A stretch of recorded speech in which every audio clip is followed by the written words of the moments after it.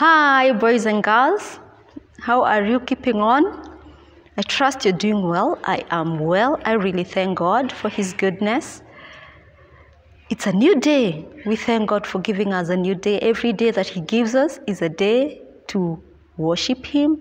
It's a day to rejoice in Him. It's a day to enjoy life that God has given us. And we really, really thank God because He's the one who gives us life.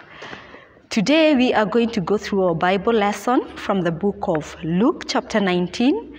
But just to remind you, we've been saying and we know that the Bible is the Word of God, and the Word of God is true because it is from a true God, from a pure God, from a holy God, from a God who does not change. So the Word of God is true all the time, and God does not change, and the Word of God does not change.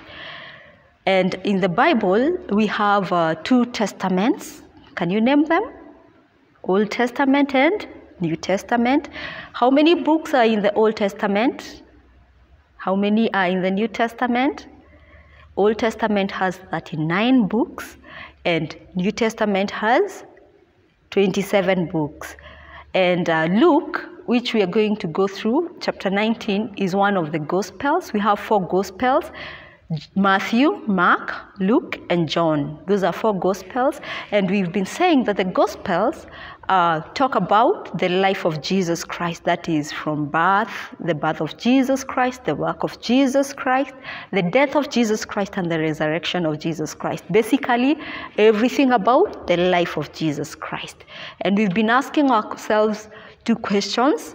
Who is Jesus Christ and why did Jesus come?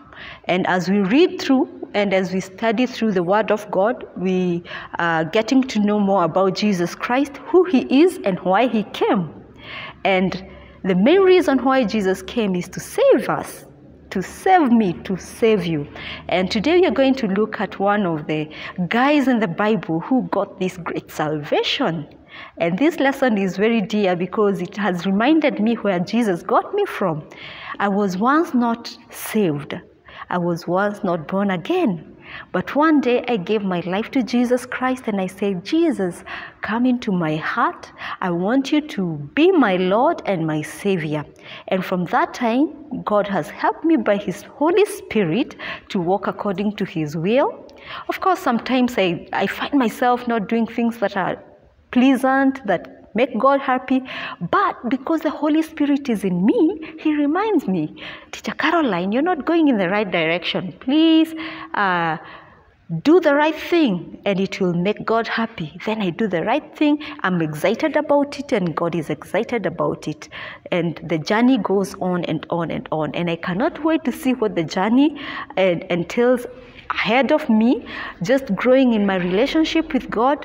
And I pray that it's the same case with you, that you're growing in your relationship with God.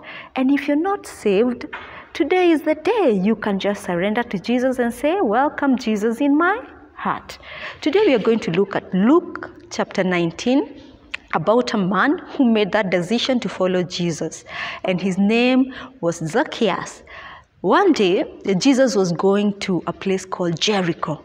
And as usual, everybody had some word about Jesus and people were talking about Him. Have you heard about this great teacher? Have you heard about this man who is doing miracles, who is healing diseases, who is casting out demons? So people in Jericho were really, really waiting for Jesus. And Zacchaeus was as well waiting for Jesus. And I bet one of the reasons why Zacchaeus was excited waiting for Jesus is because he had heard that Jesus interacts and dines and talks to tax collectors. Zacchaeus was a tax collector. In those days, most tax collectors were crooked people, wicked people, bad people, corrupt people. They used to take that which did not belong to them. That is, they used to steal from people. People did not like Zacchaeus at all. He was corrupt, wicked, and used to steal from people. But Zacchaeus really wanted to see Jesus. But he could not because he was very short. He was short. So he decided, what will I do so that I can see this man? He thought, an idea came to him, and he ran ahead of the crowd which was surrounding Jesus on the route that Jesus was using, and climbed up a sycamore tree. And he stayed there waiting for Jesus to pass so that he could at least see him. When Jesus got there, definitely Jesus knew Zacchaeus was on top of the tree. How did Jesus know that Zacchaeus was on top of the tree? Because he's God. Jesus is all-knowing. He knows everything. He even knows what you're thinking about. He knows what I'm thinking about. He knows about our tomorrow. He knows everything. That is, he is all-knowing. So Jesus knew that Zacchaeus was on top of the tree. And Jesus, even before that, knew that Zacchaeus wanted really to see him. And he had come to Jericho for such people who were to receive him that day. Jesus looked up and looked at Zacchaeus and told him, "Zacchaeus, come down. Today I am going to come to your house." Zacchaeus was excited. He came down and he welcomed Jesus in his house. So Zacchaeus received Jesus in his house, and they had a good time. They ate together. Of course, people were very, they were wondering, why is Jesus going to such kind of people? But Jesus came to save the lost. He came for all of us, and he wants everyone to know God. He wanted Zacchaeus to know God. And indeed, Zacchaeus got to receive Jesus Christ, and he got to believe in him, and he got to love him. And he told Jesus something amazing. He told Jesus, everything that I have stolen, I'm going to return it to the owners.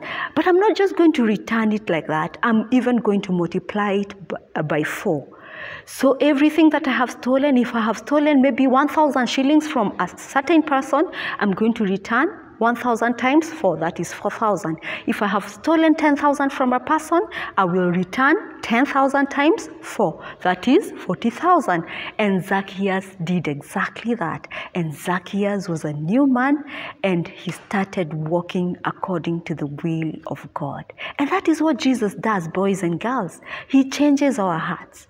When I was not saved, there are so many things I was struggling with, so many. Sometimes I will try to do the right thing because I had been brought up very well by my parents, and I was going to Sunday school and I was hearing the word of God. But because I didn't have Jesus in my heart, I was struggling in every way. But when I told Jesus, "Come into my heart," the Holy Spirit came in me, and the Holy Spirit has been helping me, telling me, "Caroline, don't go in that direction, go in this direction." And I've become a better person, and I pray that I will become better and better and better every day until Jesus comes for me to go to heaven. And that is the same case with Zacchaeus. He became a better person when he received Jesus, because Jesus is the only one who can help us through the Holy Spirit to be more like him. And Jesus said that he's the only way, the only truth, and the only life. And that's the only way we can go to heaven, by believing in Jesus. And that is what we will go through in our memory verse, which comes from the book of John. So we are going to go to the book of John for our memory verse, chapter 14, verse 6. Let's say the memory verse together. It's on the screen. John chapter 14, verse 6. "I am the way and the truth and the life. No one comes to the Father except through me." Let's say it again. John chapter 14, verse 6. "I am the way and the truth and the life. No one comes to the Father except through me." We cannot go to heaven if we do not have Jesus in our hearts.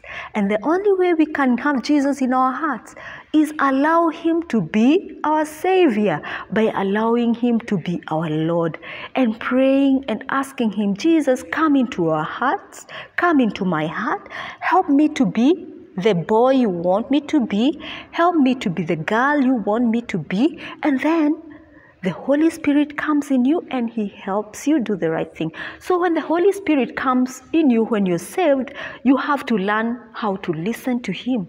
And we listen to him through the word of God, through prayer. And when you hear the Holy Spirit tell you, that is a no-go zone, that is not the right thing to do, then what do? You obey.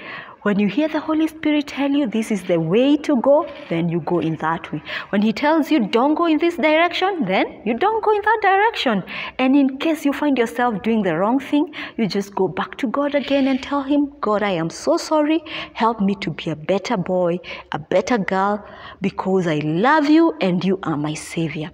And we will live an excited life like Zacchaeus was excited after receiving Jesus Christ. I'm going to pray, and I'm going to pray for you that the Lord will help you to walk according to His will. And if you're not born again, if you're not saved, just ask Jesus to come into your heart and then walk according to His will, and He will help you every day. Shall we pray? Let's put our hands together and bow down.